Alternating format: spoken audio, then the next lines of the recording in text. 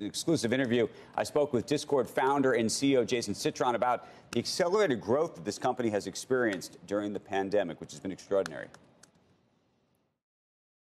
When we started Discord, we were very focused on creating a place for people who played games with their friends to talk and hang out, like before, during, and after their sessions. And we always sort of had a hunch that maybe Discord would be useful for things that had, other than playing games. And early on started seeing a little bit of that around open source software development kind of projects. But it was only really in the last 2 years, kind of starting in 2019, that we really started seeing people use Discord for more than gaming. And it's just accelerated so dramatically over the last year and a half. And, now we have over 150 million people a month that come to Discord to, study homework or, participate in communities that they love around topics they're passionate about, or just hang out with their friends and, just do things together online.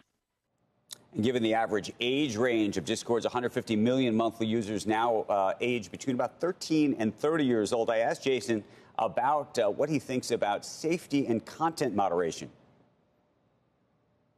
Discord does not have a news feed and things can't go viral. So the nature of how, content, if you will, gets shared on Discord is quite different. You'll be in a space.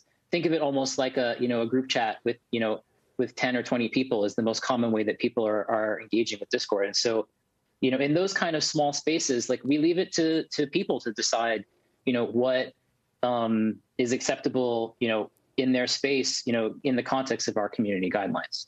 If people encounter content that, let's say the moderators in a space aren't deleting or is violating our guidelines, we do have a trust and safety team, full-time employees that people can escalate issues to. And because Discord is not end-to-end encrypted, although we don't proactively read people's messages, if people forward messages to our, or report content to our trust and safety team, we will go investigate and we will action communities that are violating our guidelines.